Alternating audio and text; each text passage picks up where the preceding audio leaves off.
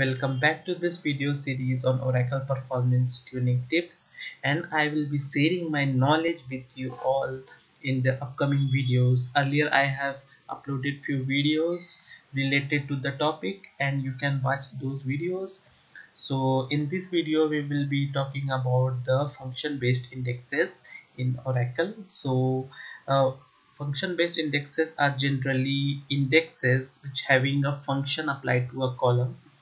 So whenever you query the table using a function, you will be the index will be utilized and your query will be much faster and will take less time. So let's see what is the function. Let's create first a function based indexes and then I will show you how it is being utilized. So let's first create a function based indexes.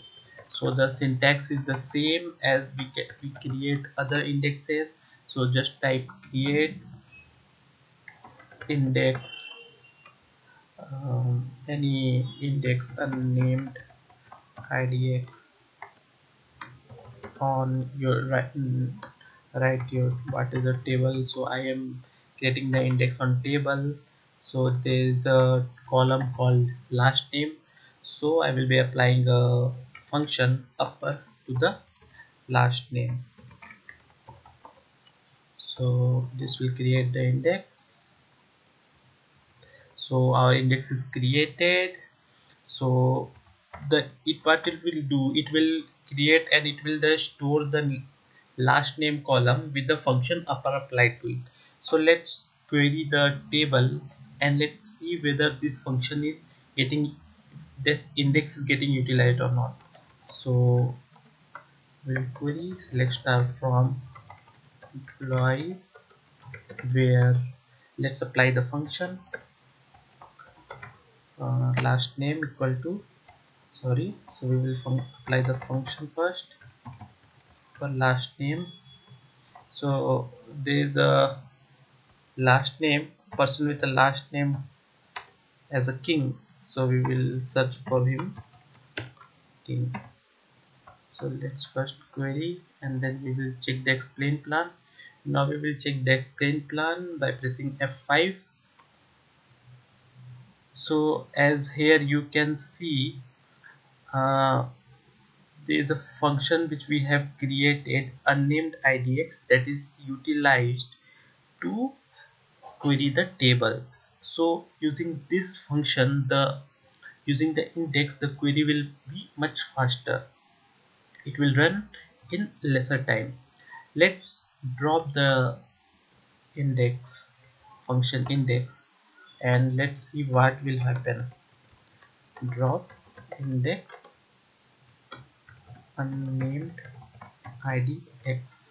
Let's see what then we will again uh, do the explain plan. We will see the explain plan. So here you can see that it is doing the full table scan, that is the table access full on the table, so it will be much slower. Now what is the difference between a normal index and a function based index? If you want to know, so I will show you another example. So this again we will create an index, but we will remove the function part. We will just create the index on the last name. So let's go and create this index.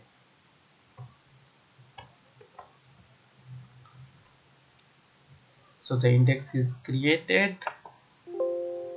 Okay, so index is created, we have created the index. So let's go and then we will check this again.